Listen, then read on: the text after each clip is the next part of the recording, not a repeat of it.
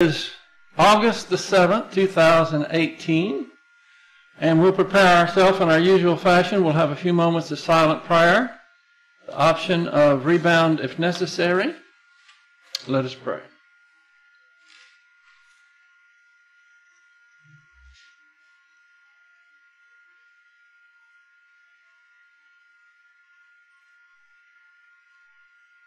Heavenly Father, we thank you for your faithfulness and this opportunity to be here as the royal family of God, assembled together to grow in grace and knowledge. We pray that you will help us to focus and concentrate, for we pray it in Christ's name. Amen. I had an article that I thought I downloaded to my stick, but I didn't, but I know essentially what it said. I mean, it wasn't even an article, just a couple of paragraphs. Have any of you heard about the movie The Death of a Nation by Dinesh D'Souza? No. Anybody know if it's playing here in Brenham? Anybody know? Don't have a big bunch of moviegoers here, do we? No. Well, if it is on, I would go see it. The article said that the critics gave it a score of 0. Means it's good. Yeah, and those who were attending it gave it an 86% approval rating that would give it an A. So there's some kind of disconnect between the critics who were part of the media and the people who go and see the movie. Pardon? Yeah. Yeah, he's from India. Yeah. Yes, he's the one that was pardoned. Yes. Yes. They just, he had produced another movie about Hillary, about Obama, and it wasn't very flattering, and they didn't like it, so he winds up going to jail for what nobody else would. So, anyway, he is a very staunch conservative and a great filmmaker. I mean, this isn't just a documentary. I guess it is a documentary, but the filming, everything about it is first class. I hadn't seen this one, but I saw a trailer of it, and I've seen the other movies that he does, and they're really good. So. No, that's what he said. He said the media is completely and entirely ignoring it as if it wasn't even, like it didn't even exist. That's the way that they're handling it. So, yeah. That's only a senior citizen would say you'll call the movie house to see what's playing. Don't fuss. Well, young people would never do that. They look at it on their cell phone. Yeah, I mean, they are on the line and everything. But I'm laughing at myself as well, because that's what I think about calling. But they don't call anymore. Everything's online and all. Okay, let's get with our lesson. We already prayed, right? Yeah. Yeah, okay. I think we did. All right, I'll show you what we're going over. This will be lesson 65. Now, is that big enough for everyone to see? Cindy, is it still in the parameters of your thing there? How about now? I'm sorry, Mike. I had. It's not cutting anything off, is it? No. Okay. I just forgot to turn on that little button, but then you got to it before I did. Okay, we're looking at our scripture in Philippians chapter 2. Philippians chapter 2. Excuse me.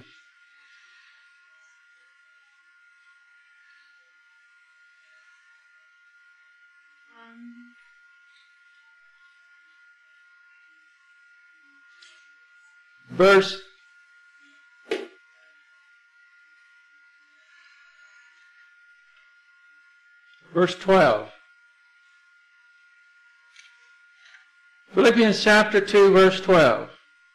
So then, my beloved, just as you have always obeyed, not as in my presence only, but now much more in my absence.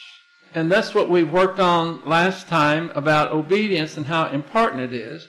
Then we get to the part that for some people the wheels fall off, and that is where it says, work out your salvation with fear and trembling. So that's where we're going to start tonight. We touched on it a bit at the end of our lesson last Thursday. So we're just going to go with the notes, and then I'll be adding some things to it. So we're looking at the phrase, work out your salvation. This phrase is used in other scriptures using different words, but meaning the same.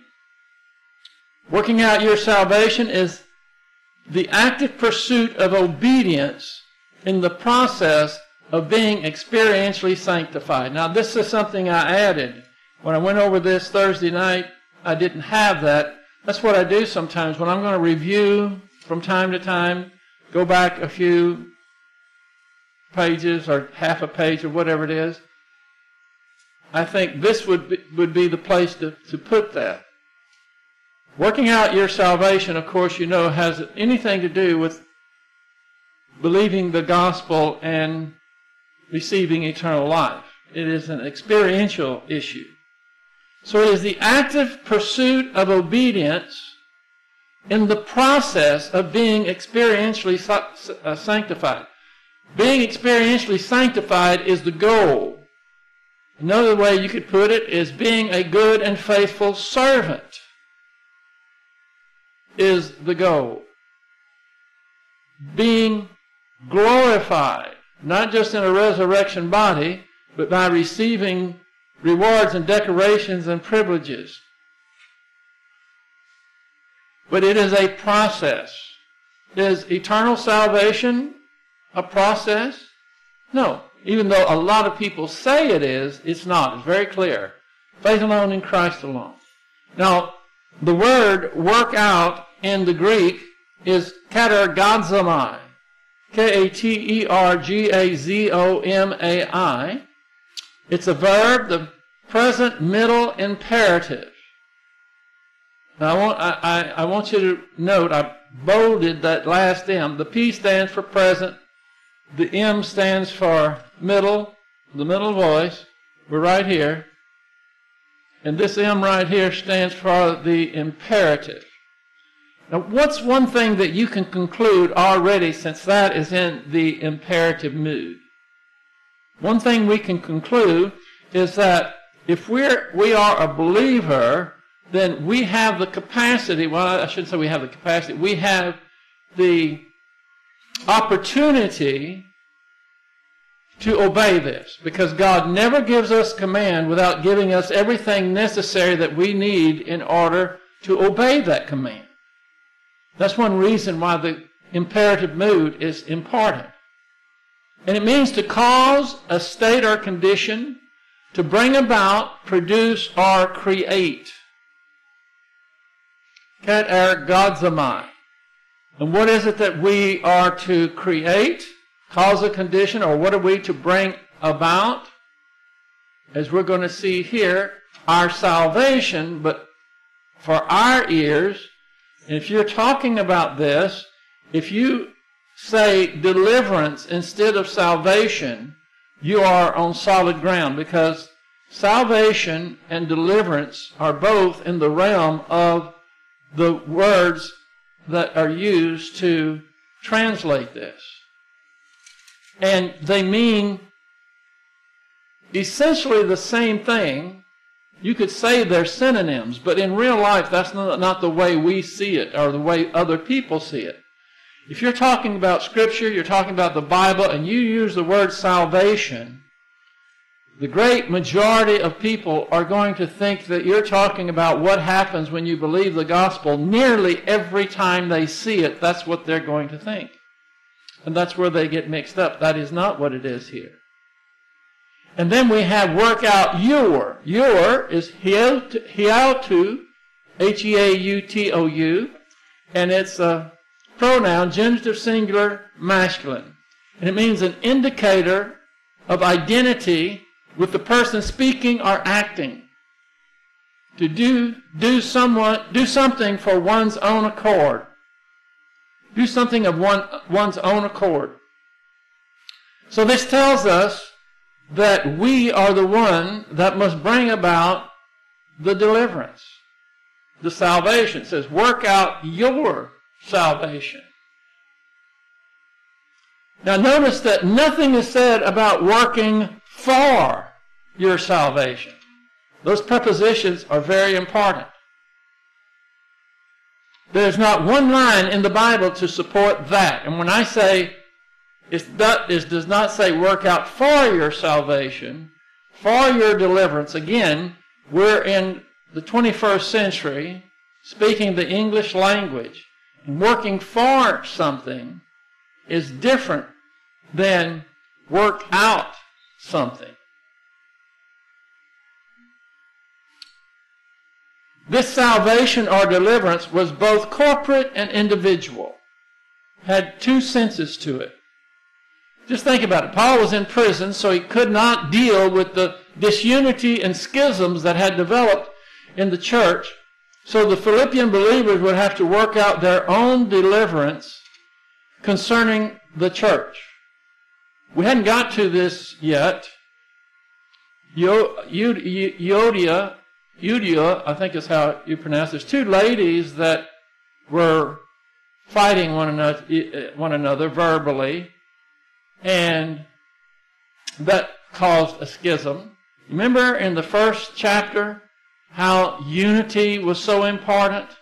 And it says that we are to consider others more important than ourselves and not just think about our problems, but think about other people's problems as well.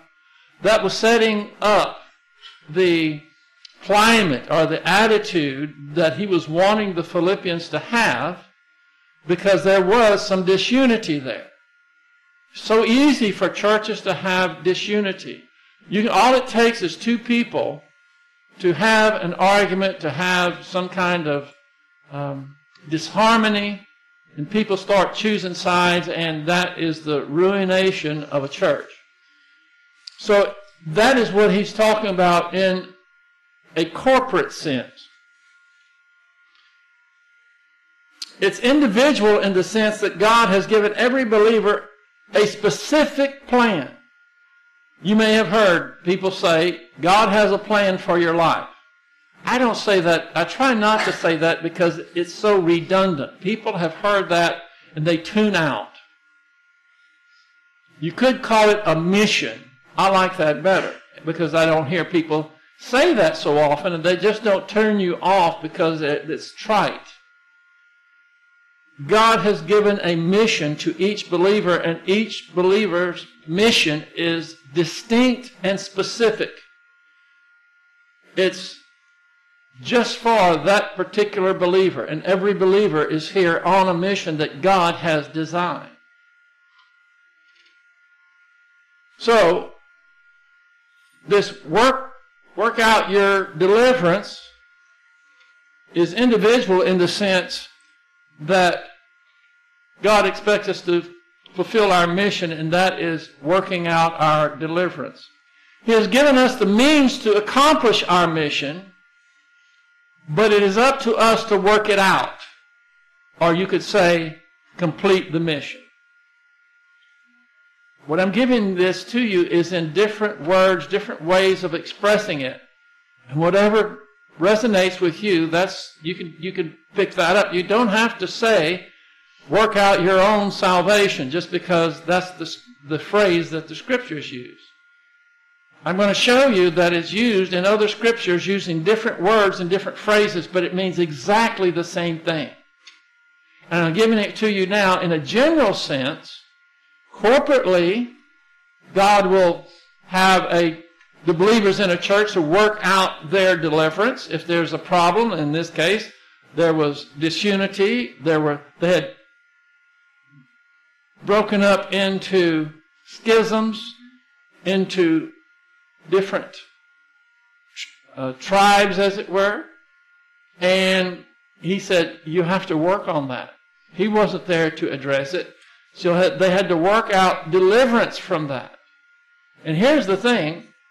It can't be worked out corporately until, first of all, it's worked out individually with each of the believers. It's when the believers are working out their deliverance by focusing on and using the assets that God has given us in order to fulfill their mission. Every time God gives us a command, He gives us the means to accomplish it. And our overall mission is the same. Believers have tremendous assets in order to fulfill their mission.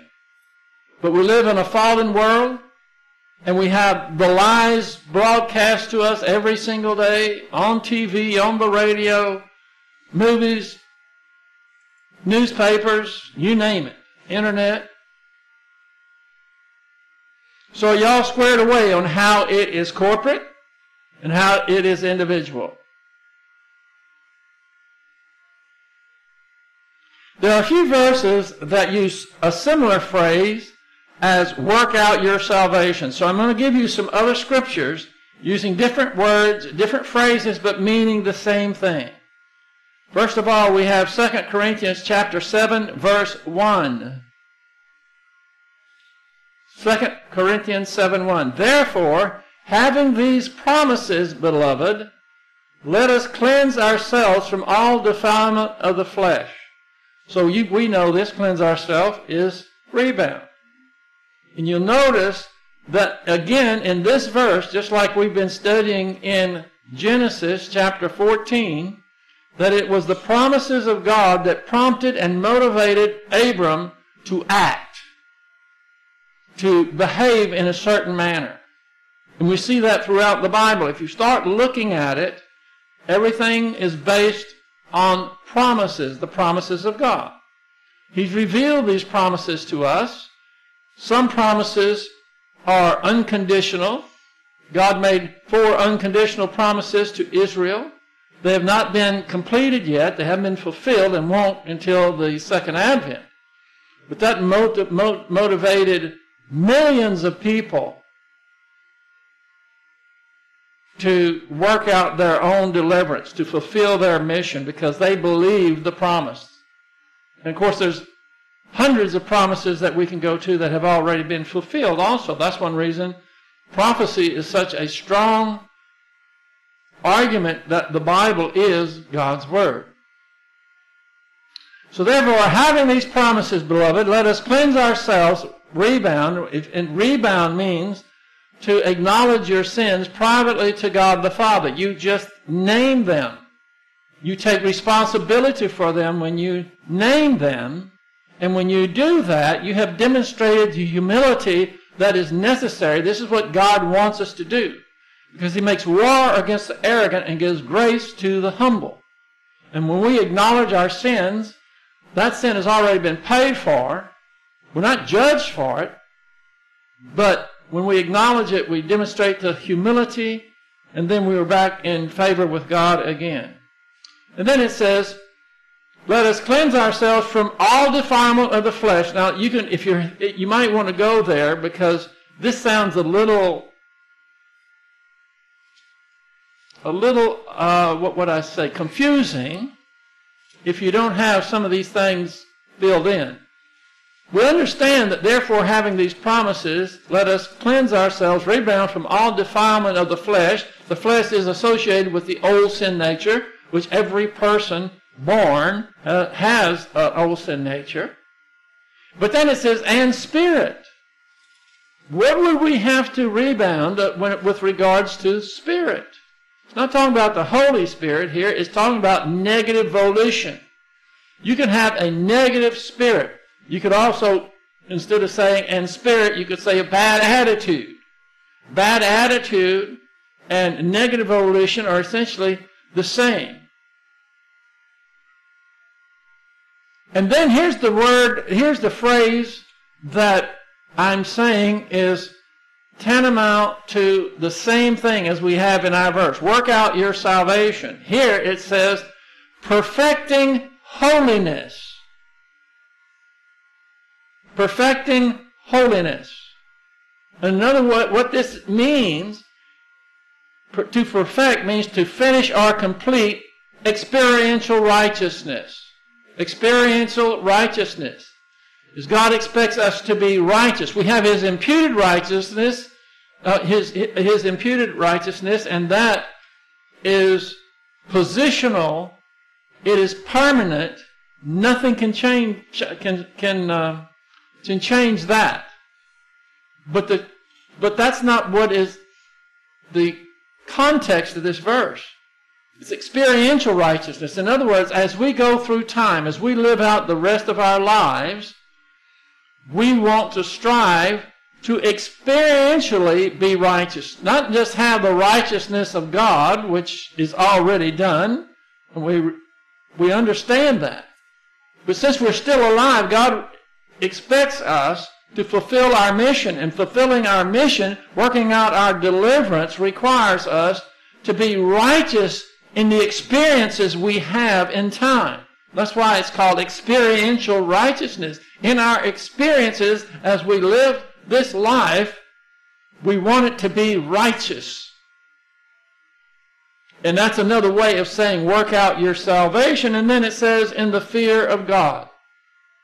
Now we're in 2 Corinthians chapter 7 verse 1. And Philippians 2:12, at the end of it, it says with fear and trembling. Look what we have here, in the fear of God. Can you see how this verse is similar to Philippians 2:12, the verse that we're looking at? And it has the same or very similar wording. Perfecting holiness is tantamount to working out your deliverance. It is fulfilling your mission.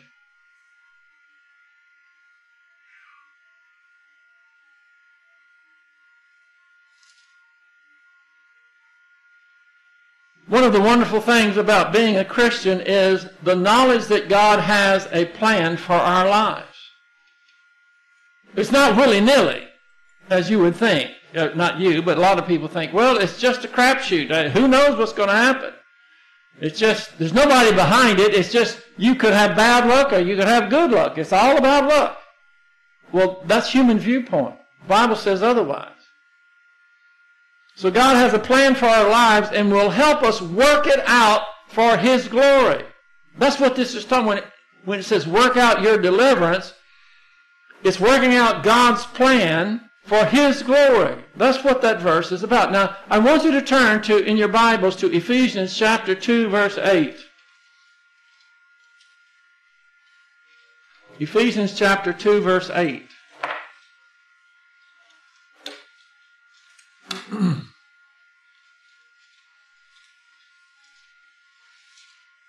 You don't have to go far, do you? Just the previous book.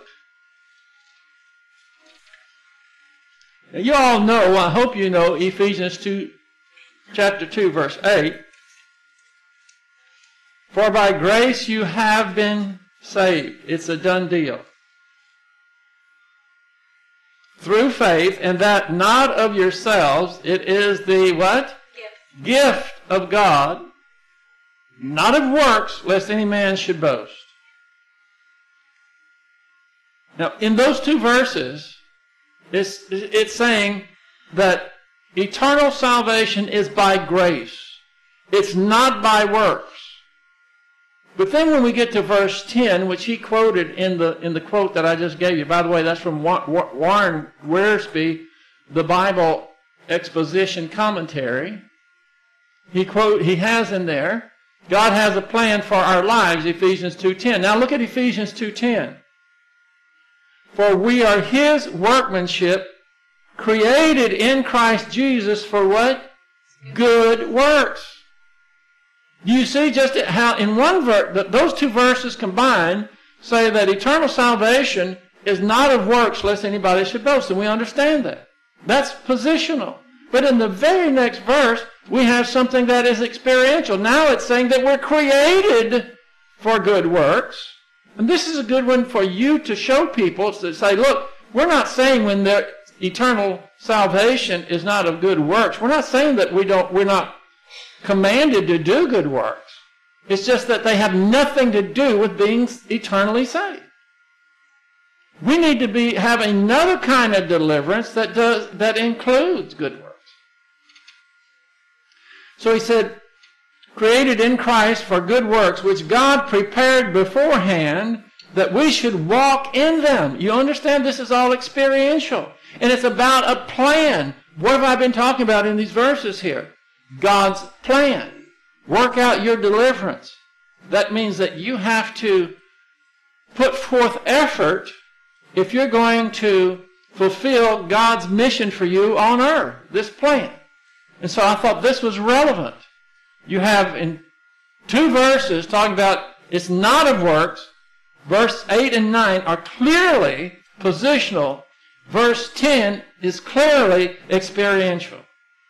And so if people have a hard time when you say, look, works have nothing whatsoever to do with eternal salvation, sometimes they may have a hard time understanding that because their entire life they're encouraged to do good works for God.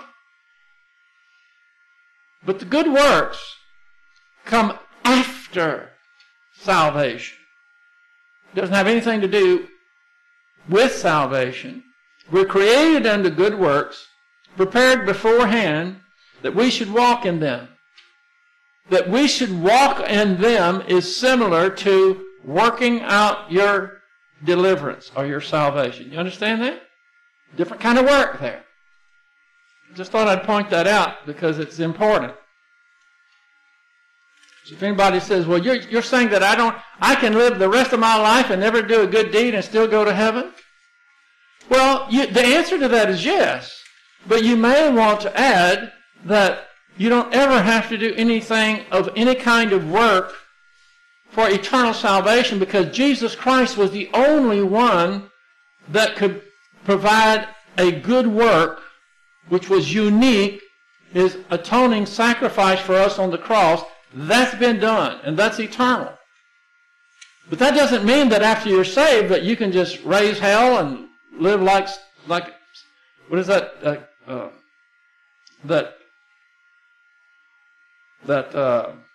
It's not a club, it's a gang, the Hell's Angels.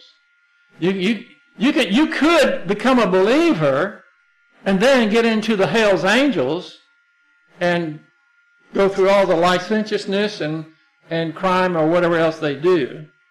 But that's not what God's plan is. And if you do not work out your deliverance, if you don't perfect holiness in yourselves, then you should be afraid. There should be fear and trembling if you don't do that. A lot of times this is left out. Are y'all understanding? Am I giving it? Okay, good. Now, no believer can perfect holiness. See up here in our 2 Corinthians 7:1. Perfecting holiness in the fear of God. First, we cleanse ourselves in order to be able to have access to the omnipotent power of the Holy Spirit. And then we perfect holiness, or work out our salvation is a similar thing, fulfill our mission.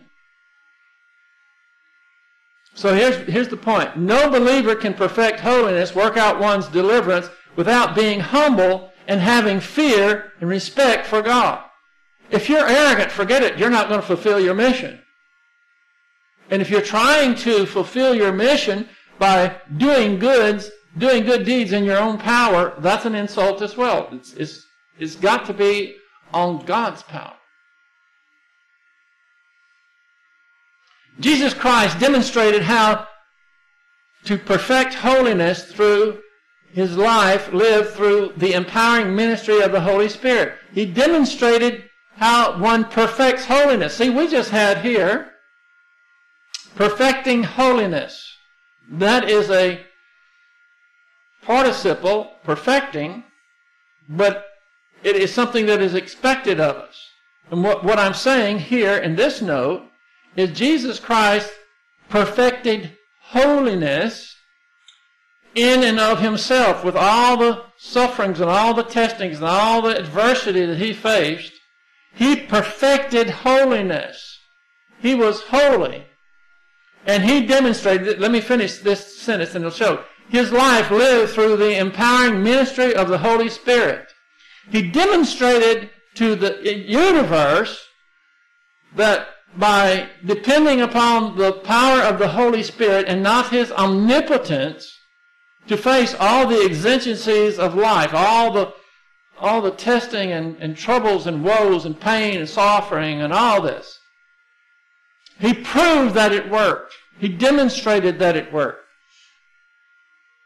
So it is available to every church-age believer. Some use it and some don't.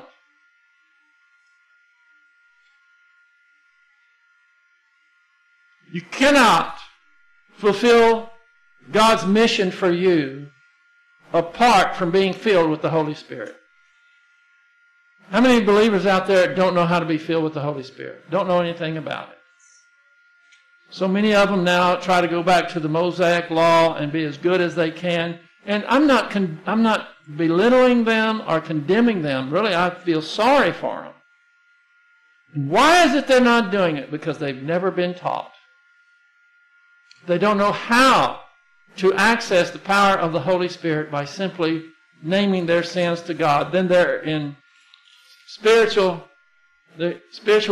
and then they can fulfill your mission. You can't fulfill your mission on your own power, no matter how hard you try. Perfecting holiness and working out your salvation do not refer to good deeds. You can't go out there and fulfill your mission by doing good deeds. And that's what most people are trying. I would dare say that the great majority, maybe even up into the 90 percentile of Christians that you know, or maybe, and of course the ones you don't know as well, are trying to fulfill their mission by being as good as people as they can be. But they know nothing about the spiritual life. They have no idea about the indwelling of the Holy Spirit, the baptism of the Holy Spirit, the filling of the Holy Spirit, the sealing of the Holy Spirit. Those are all completely foreign to them. They don't know anything about them. And when they sin, which we all inevitably do, then they feel bad about it, and they try to make it up to God by doing more good deeds, which are human good, which He rejects anyway.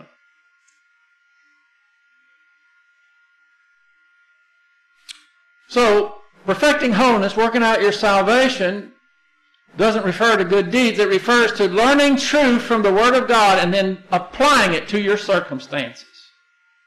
That is how you work out your salvation, how you work out your deliverance, how you perfect your holiness, perfect holiness. You see, that's spiritual. And then, once you have done that, once you have learned doctrine, and you are applying it to your circumstances, you know what you're doing? You're working out your deliverance. You're perfecting holiness.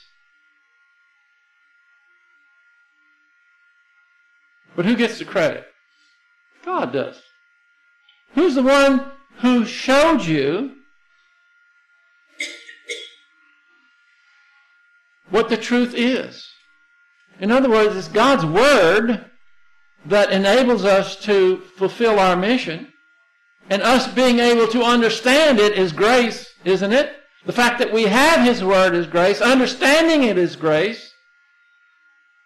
All the things that we need in order to take in His Word, our health, our transportation, whatever it may be, that's all grace. And when we apply those doctrines to our circumstances, who's fighting for us? He is. It's the Holy Spirit's power that is enabling us to do this. So that's grace as well. Learning truth from the Word of God and then applying that truth to your circumstances. That's what this life is about. It's not about doing.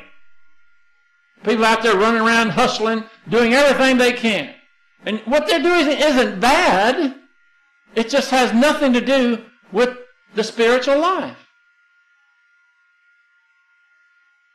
And what God is interested in is our spiritual life.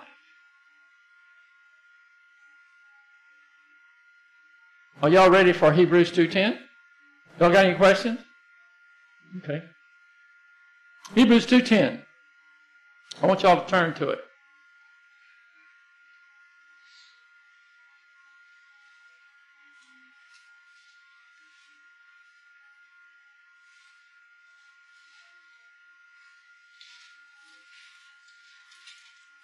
See, when I put things in parentheses, it's helpful. But I want y'all to be able to look at these verses and understand what is in the parentheses when it isn't given, when I haven't given it to you. Because when you see enough of these verses and you start thinking in a mode that is not eternal salvation, it is experiential, then a lot of things are going to come to light that otherwise would not. Hebrews 2:10.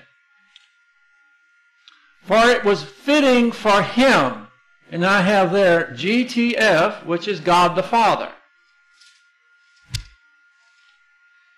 For it was fitting for him, God the Father, for whom are all things, and I have there in parentheses the source. He is the source of all things, God the Father. And through whom all things are all things, and through whom are all things, he is the agent through whom all things came into being. Jesus Christ is the means that he used to bring all things into being. Because all things were created by Christ in heaven and earth. Nothing exists that is created that wasn't created by him. But God the Father is the agent, and he is the source of all things. In bringing many sons, and this is referring to church-age believers,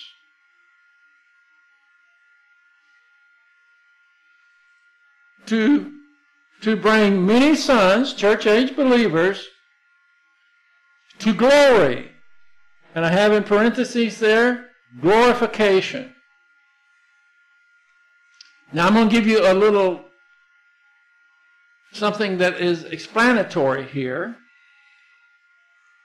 All believers will receive a resurrection body. Some will call it a glorified body, and that's okay, that's fine. All believers get a glorified body, but not all believers are going to have glorification, because that comes with crowns and rewards and decorations. So God the Father is the source of all things, through whom all things come, in bringing many sons to glory. So what is the purpose of this? It is God the Father who brings many sons to glorification. God's goal for every believer is to bring them to the point of glorification. But they cannot be glorified apart from inculcating, learning, and growing in His Word. It would be like if you had a team. Let's say you had a baseball team. And there are going to be some who are going to shine. They're going to be stars. You might say they're going to be glorified. And those are the ones who know what's going on, that are humble. There are going to be some, though, that don't know anything about it. And so we'll put them out in right field, let them wander around. They're on the team. They're glorified in the sense they have a uniform, which would be tantamount to a resurrection body. But they're not going to have any special things on their uniform, any insignia or anything, because they were glorified. You understand what I'm trying to say? So that's the goal. God doesn't just want us to believe the gospel and then just forget Him. Now, then I'll read it again. For it was fitting for Him, for whom all things, and through whom all things, in bringing many sons to glory, which is glorification, To perfect, that means to bring to completion their author. He's not talking about bringing us to completion. He's talking about bringing the author of their salvation. Now the author, you'll notice what I have in parentheses here, all starts with capital letters. The pioneer, the leader, the champion is all tantamount to the author, which is Jesus Christ. Now the goal is to bring many sons to glory. Doesn't mean just to get to heaven. It's talking about glorification there. And in order to do that, God the Father had to perfect the author, that is Jesus Christ, the champion of their, again, church-age believers. And here, then it says salvation. Now I would dare say that 99 out of 100 people would look at that and think this is talking about eternal salvation. And then it says, but you see in parentheses, I have deliverance. To perfect the author, the pioneer, the champion of their deliverance through sufferings, and I have in parentheses there, adversities he faced, not limited to the cross. Now, one way that you can tell that this salvation is experiential and not salvific is because sufferings is plural.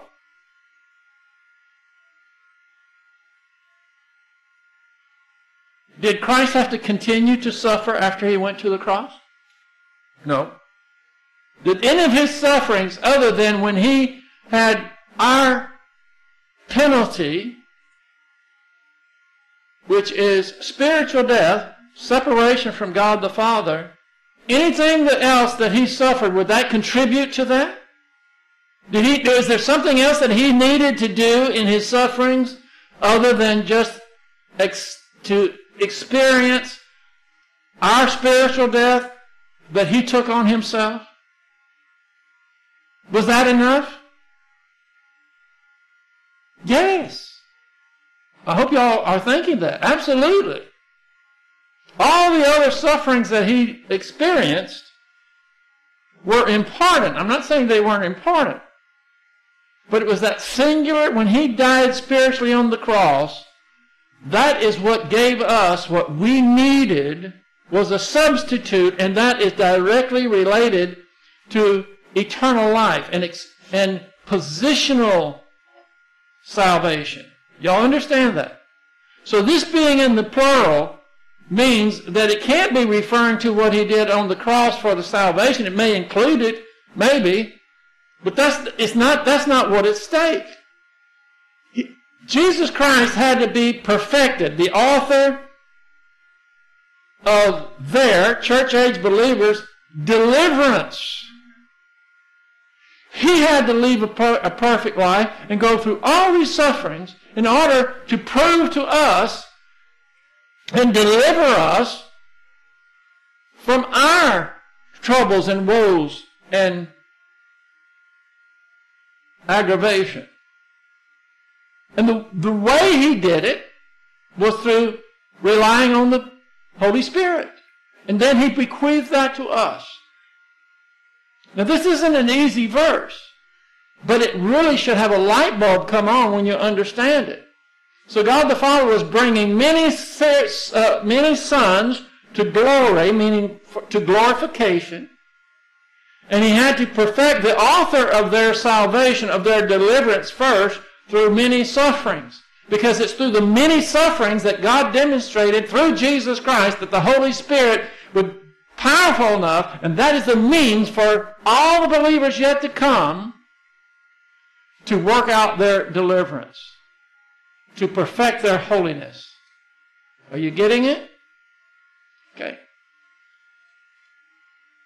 Here's a quote from Dr. Robbie Dean, in New Testament. This is number 19. He says the following. He, referring to God, is preparing us for glory. He is preparing us for eternity.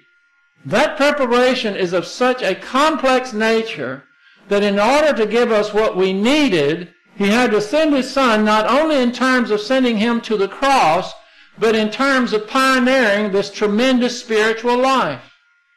He pioneered life so that we could in turn follow Christ.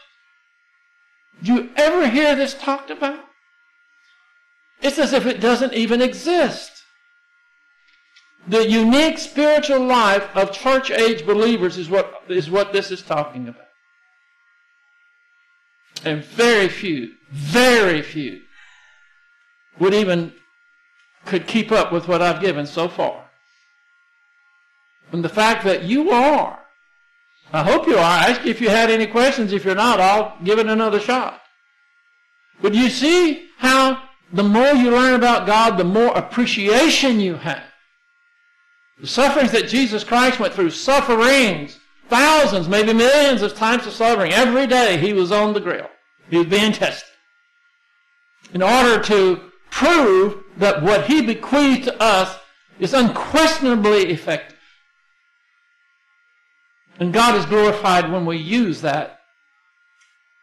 And it's called working out your deliverance, perfecting your holiness, and we'll see a couple more as we go. I thought that was a good quote. He didn't send his Son just to go to the cross, but in pioneering this tremendous spiritual life. He pioneered that life that we could in turn follow. Follow that. And you talk to people that have been going to churches all their life, and you ask, can you tell me what the spiritual life for believers in our time? I wouldn't say church age. I mean, you may, but just what is the spiritual life? And get ready. You're going to think you're living, you're watching Outer Limits. You use that word spiritual, there's no telling where they're going to go. But I'm giving you the biblical sense of it. Okay, now turn to Hebrews chapter 2, verse 2.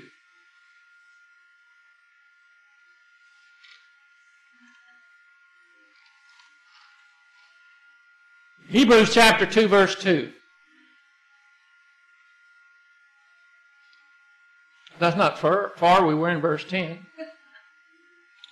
Hebrews 2:2. For if, and that's a first-class conditional clause, meaning it is true.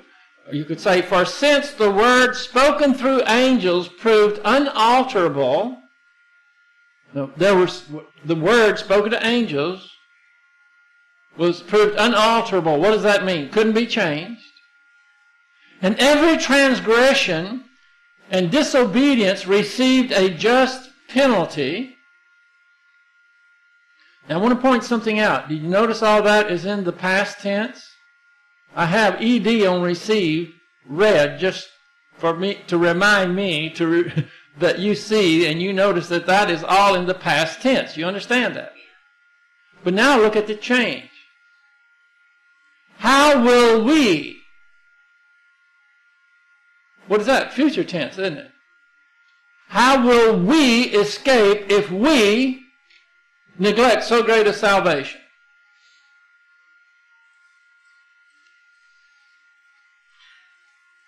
Now, that word could just as easily be translated, if we neglect so great a deliverance.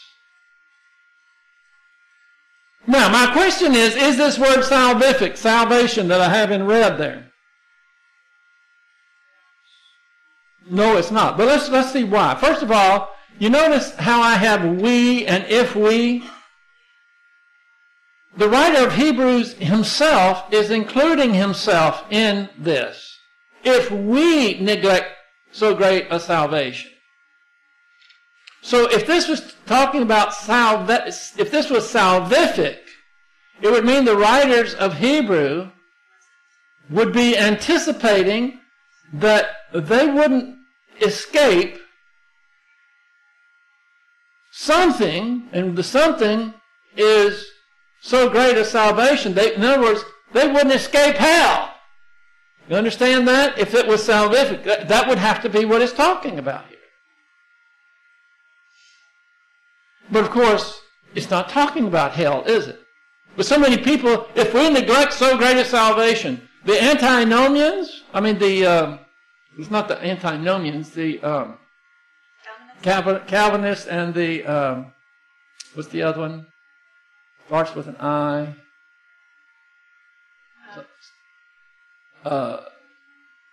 It's named after, well, I can't think of it right now. I know there's probably people online screaming it. This is it. I'll think about it in a moment. Anyway, so we're talking about believers here. Now, if we, in the Greek, is ameleo, A-M-E-L-E-O. It's a participle, aorist active participle, and it means to have no care for, to neglect, be unconcerned about something or someone. That's what if we means. Ameleo. Ameleo. So if we, it's talking about at the first of this verse about angels. The word was given to them and it was unalterable, and every transgression and disobedience received a just penalty. So do you understand? This is a warning. This is a warning to us. He says if that's true, if they were disobedient and what was told to them, if they disobey, this is going to happen, it was unalterable, they would suffer it. If that's true for the Old Testament saints, how will we escape if we neglect so great a salvation? Now, if you think about that in terms of deliverance, if you think of it in terms of not working out your deliverance, if you think of it in terms as perfecting your holiness, if you think of it of not fulfilling God's plan, if you think of it not fulfilling your mission, then it comes into focus, doesn't it? It's a warning. If we have this attitude, if we hear the words here, to have no care for, to neglect, be unconcerned about something or someone. Another way of saying this is if we don't give a hoot about doctrine, if we don't give a hoot about God, if we don't care or don't even know about fulfilling our mission, if we don't understand or think about or even care about not working out our deliverance, it says, how are we going to escape if we neglect this thing? Well, what I've been talking about, what God bequeathed to us, that Jesus Christ had demonstrated, perfected, and says, yes, here's yours. It's yours. I have already given you the prototype. It's perfect. Now you use it. And if you say, I don't care about that. If you have the idea of not caring, neglecting, being unconcerned about it, how are we going to escape punishment? That's the question. But what is the punishment? Is the punishment hell? Hell no. That would be positional, wouldn't it? You understand how people get just completely derailed when they see that word salvation. It colors everything else, and they think, oh, this is talking about eternal salvation. And if that's true, then we can neglect something. If we neglect something that is positional, then we had to do something in order to get it. You understand? There's something other than faith alone. There's something else that we have to do.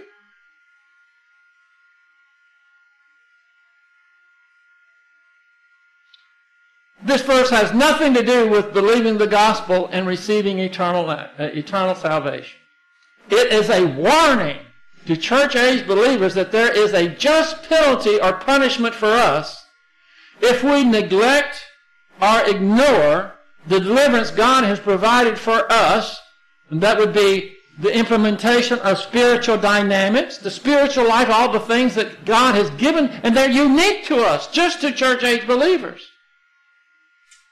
So it's a warning that there is a punishment for us if we neglect or ignore the deliverance God provided for us, the spiritual dynamics, which defeats the world, the flesh, and the devil. He's given us everything that we need to defeat these things that are attacking us continually. And people say, oh, everything's gone to hell in a handbasket. God didn't care about me. I don't even think there's a God. If he did, I pray to him, nothing happens. And when they pray to him, they don't even know that, first of all, they should acknowledge their sins. And a lot of times they'll pray to Jesus Christ. Some people pray to Mary. I mean, it's all over the place. So he has bequeathed this to us, and there is a punishment to ignore it or to not care about it. How many people are out there? I know some people say, well, I'm a believer, I'm going to heaven. That's all that matters. Why do I need to bother myself with really spending all this time in the Bible? Because I won't be in heaven. Heaven's a wonderful place, and that's all that matters. You know how many people think that way? And those are the ones that understand eternal security. The ones that don't even understand that are in worse shape. They're dreading every day. Oh, I did something today. I'm probably going to hell now.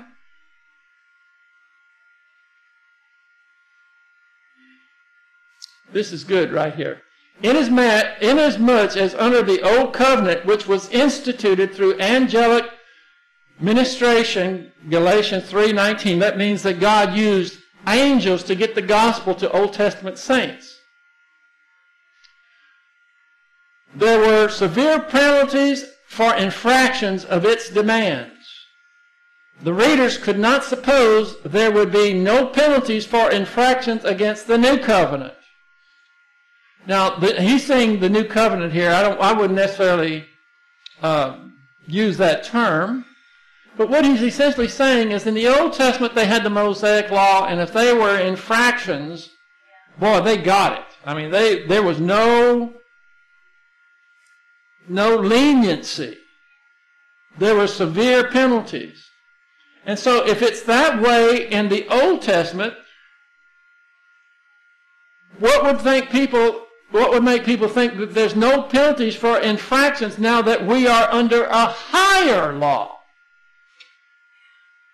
We're not under the Mosaic law. And people say, oh, well, you can do anything you want. No, now we are under a higher law than they lived under. And if they received tremendous penalty and discipline when they didn't follow the Mosaic law, what is it going to be like for church-age believers who have a higher law and they had this phenomenal spiritual life that was tested and given to them?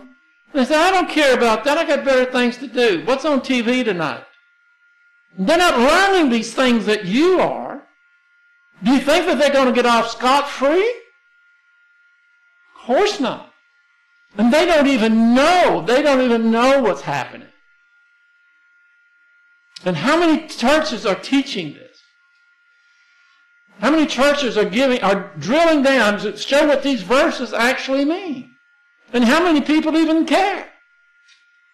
In fact, I would say that if churches in mass started teaching to the extent and depth that I am with y'all, church attendance would plummet. Because that's not why they're going there. They're going there to feel good about themselves. But when it comes to the real trials of life, they have nothing. They are completely undone. Because they have no spiritual dynamic. They don't even know what they are. Didn't have a clue. And we wonder why our society is in the dregs. And God is looking for those believers like yourself that want to be good and faithful servants. And what he outlines in his word right here is this is how you do it. And you can't do it if you're not consistently taking in the word. And the more you delve, the more you learn. I didn't realize until I was in Philippians here how important this is. And to be able to articulate it to this degree on verses like this, it comes alive. But that's why I laid the foundation of the framework to begin with of what's positional, what's experiential, because if you don't understand that, you're going to think every time you see salvation, it's salvific, and you don't even know squat. You're going to be totally confused. This is a real good verse here, but we're going to have to wait till next time. Hebrews 12:25. I can tell you already, again, it's saying, if we. And the writer, how many of you think that the possibility of the writer of Hebrews wasn't saved? Huh? So if he's including himself in this, he can't be talking about losing eternal salvation, can he? Or that this is written to unbelievers that are trying to get saved. That's balderdash. The New Testament is loaded. It is just concentrated with verses that are warning church-age believers of what is at stake, to wake them up, to use the spiritual life. Learn it and use it. And we should have confidence because it's the one that Christ used. We're out of time, so we'll pick this up next time. But Paul, I like to think of Paul, very small apostle. He says he's fought a good fight. just a second. Hold on. They're going to be fussing at me because I didn't repeat it, and I can't repeat all that. So go ahead. Wait. What? Okay. It's on. Okay, go ahead. This lesson tonight makes me realize what the greatest of all the grace teachers in the New Testament. In the New Testament, Paul said, "I have fought a good fight. I have run a good race, and I have kept the faith." And this is what keeping the faith means. It's in phase 2. Mm-hmm. You don't just quit because you got saved. You just now got in the race. You're supposed to run the race. I like that. You just now got in the race. And so this is where we fail, and people that don't see this, and I've just got a little glimpse of it, but it's so much appreciated that there's more. And that's where, and Paul said, "There's therefore laid up for me a crown of righteousness." There's more than salvation. And this is so important, and I thank you for presenting this tonight. Well, I appreciate that, but it's not easy. And this group is to be commended, and whoever is watching this or will watch it, because this doesn't appeal to most people. They want the frills. They want the bands and the emotions. But this gives me a sense of appreciation that I didn't have before. And think only a fool would not employ this into their own life, because this is what God expects of us. Okay, let's close. Father, thank you for this time that we can learn these phenomenal things about the plan that you have in eternity past. For each one of us, you had a specific plan. And you give us the means to fulfill it. The revelation, and then understanding, being able to understand that spiritual phenomenon. Then the Holy Spirit coming in and helping us to not fight in the physical realm, but in the spiritual realm, and see your faithfulness. That's just so tremendous for us. This is the only way that we can fulfill our plan. It's a plan in which you get the glory and we get the blessing, and it's phenomenal. So help us to think more about this. Maybe go over these same verses and meditate on it. Maybe have a question, whatever it is, because it's too important just to hit it one time and then go on to something else. This is what our life should be about. And we pray that you will help us make it that way. We pray it in Christ's name. Amen.